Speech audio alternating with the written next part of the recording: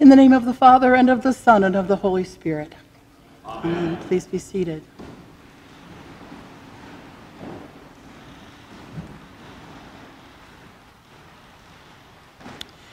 Well, here we are, already past the middle of July, and I want to say to summer, slow down. I haven't gotten into my summer mode yet. It's more than halfway over. I really just love this time of year. I love my garden, you too. The flowers growing in pots on my deck, around the yard, the birds, especially the hummingbirds, the chipmunks, even when they dig up those same flower pots. A good book on a summer afternoon, iced tea or lemonade, saying morning prayer while I'm listening to the birds in the trees above my head, praying or just thinking about stuff, or nothing at all. All of these things, or your own version, we need to do from time to time to refocus and recharge, to keep us centered and to give us the strength and energy to go back out into the world, our challenging world. We are not always successful in this. In fact, our busy lives, daily events in the world around us, and in our own families and with our friends, tend to keep us from times of rest and the reflection that we need. That is what vacation time is about, and we all need to find ways to do that, even if they're small, but regular interludes, a pause, some breathing space to rest.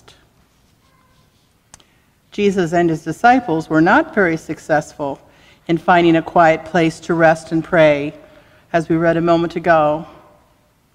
The demands of their ministry was so great, and the crowds were so pressing with so many needs. But in all that Jesus did, and in all that he taught his disciples, he did with compassion. Compassion, the word comes from the Latin, to suffer with. So Jesus saw the crowds coming to him with many needs, bringing the sick for healing, the destitute, the homeless, some with mental illness, some who needed food. But they also hungered to hear his words and his teaching, and he had compassion for them. He felt their suffering. For they were, he said, like sheep without a shepherd. And so he put off his own retreat time and began to heal them and to teach them many things. Now notice that he did eventually go off and pray, either alone or with his disciples, but his compassion for, his suffering with those who flocked to him, caused him to stop and help, to teach, to heal, to feed the 4,000 and the 5,000. I remember in those texts his disciples being overwhelmed and asking, how can we feed so many? We can't go back into town and buy food so late in the day. We only have a few loaves and some fishes. And of course, Jesus knew what he needed to do, and they were all fed. But he could not do everything. He could do something. And it would be a piece of helping bring the kingdom of God closer to now. He could see the grand plan, or at least parts of it, and he knew who he was and what he needed to do with the brief time that he had.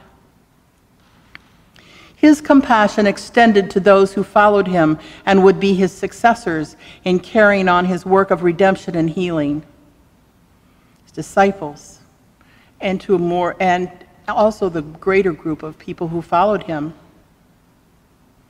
We are inheritors of those disciples and followers. And we too are bound to lead with compassion, as he modeled for us. Inherent in that is the need to step back from time to time, to rest and refresh, so that we can step back in and give the world our best.